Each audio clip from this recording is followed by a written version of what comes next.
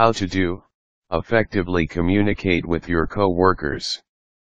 When you say, "With all due respect, do your colleagues hear, Jane, you ignorant slut," then you need a crash course in diplomacy. Instructions Step 1 The word but, as in, I understand what you're saying, but I don't think it could work, makes people defensive.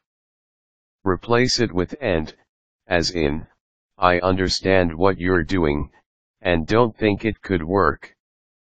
You're still saying the same thing. Step 2 Liberally use the word appreciate, as in I would really appreciate it if you, as opposed to just could you.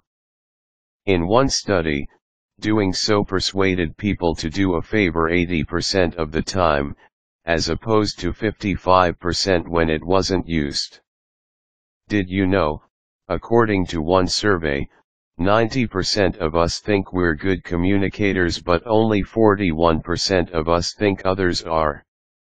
Quick tip, more than 80% of communication is nonverbal, so keep an open posture, unfolded arms, palms exposed, uncrossed legs.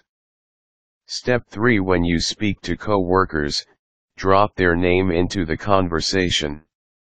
They'll listen more closely and perceive you as smart and friendly. Step 4 Be brief. Research shows that people get bored and begin tuning you out after 7 sentences. Quick tip, make eye contact, but not constant eye contact. Looking someone in the eye longer than 5 seconds at a time can seem creepy. Step 5 Slow down. People who speak slowly and wait a beat before answering a question are perceived as more intelligent than fast talkers.